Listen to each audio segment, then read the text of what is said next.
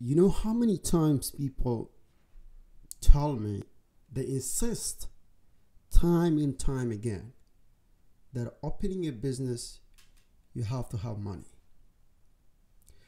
Opening a business, you have to have resources. Opening a business, you have to have a loan from the bank, or a loan from the government, or a loan from families. These statements are further from the truth. They are absolutely have no basis. Because I'm speaking from experience. The one thing that's really important when finding to open business is whether or not you have the skills. What kind of skills do you have? What kind of services are you trying to provide? It's really important. So I just want to put to rest the idea that you have to have funding. You have to have a lot of money in order to start business. If you have never opened a business in the past and you're thinking about opening a business, money should not be the main focus. Money shouldn't be the main focus. The main focus is, what are you trying to provide to people? Are you trying to provide them services? Are you trying to provide them, I don't know, food, or whatever it may be? What kind of skills do you have? It's really important. So I'm just going to give you a practical example where you don't need money in order to open business. So I'm just going to give you the example of a barber. So this is a business idea. If you are a barber, you can use this idea and use it as a template, and probably it will work for you.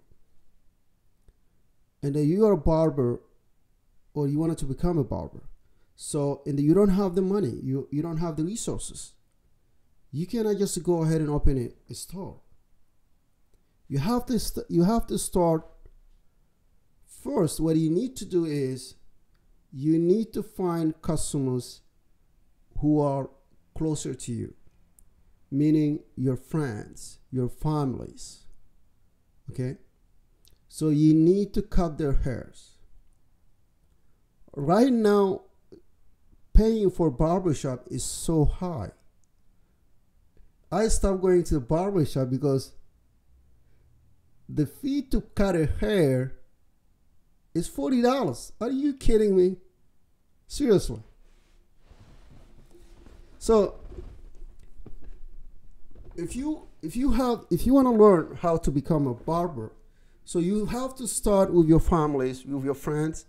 You start cutting their hair, charge them maybe half of what normally the market, because you need to charge them less.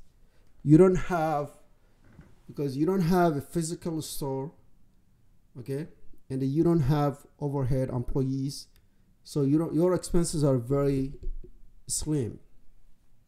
So you start from there. You start cutting the hairs of your bodies.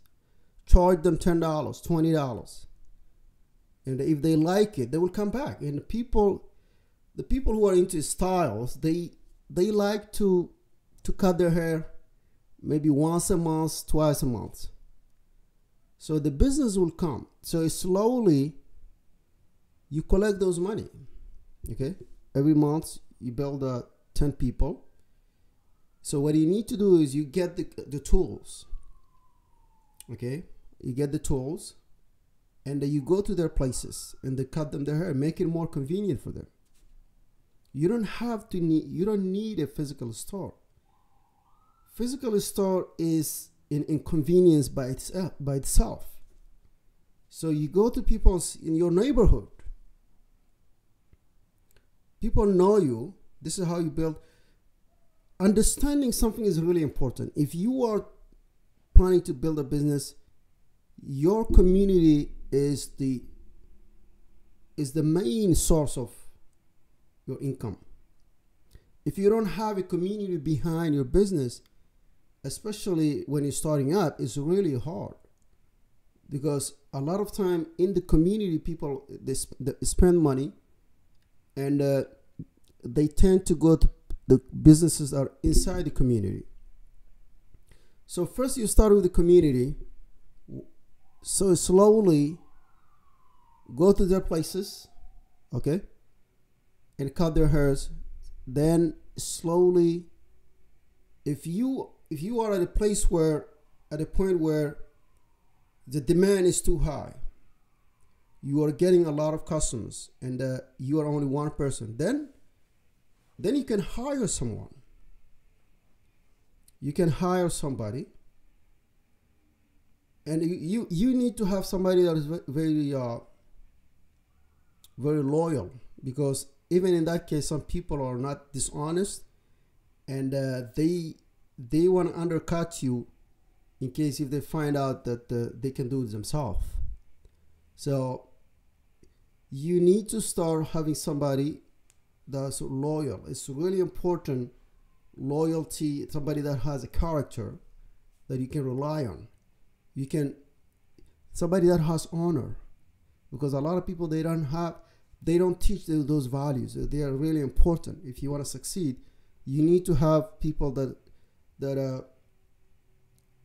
in very difficult circumstances, they can always stand up for you. Okay, they will be there for you. They will be there to protect your business, to protect your interests, to protect your relationship. It's really important. So once you hire the first one, then slowly, gradually, as the activities go, you'll probably need to hire one more person. So then you will reach a point where you have enough money to open a physical place. If you want to do that, you can still do it if you have a physical place where people go, that would be in the neighborhood.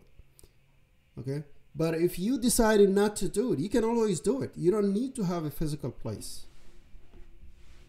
So this is one way to build a business. Okay, there are other many ways. So first of all, you have to have the skill.